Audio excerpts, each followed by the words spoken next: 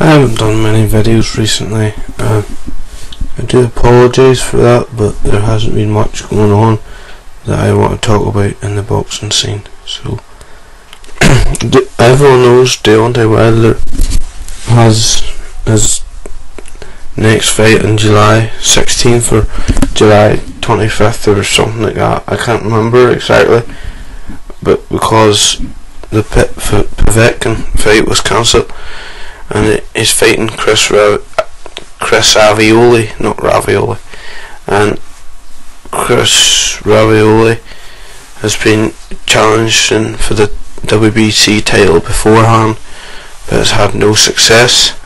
And Deontay Wilder says that he will take out the frustration on AVEOLI about what happened with the POVETKIN fight, and he plans to do some real punishment.